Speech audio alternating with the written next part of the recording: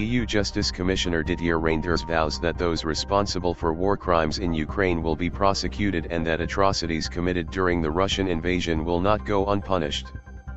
Reynders told Italian newspaper La Stampa on Saturday that 11 European Union member states were investigating war crimes in Ukraine and that more than 600 suspects had been identified so far.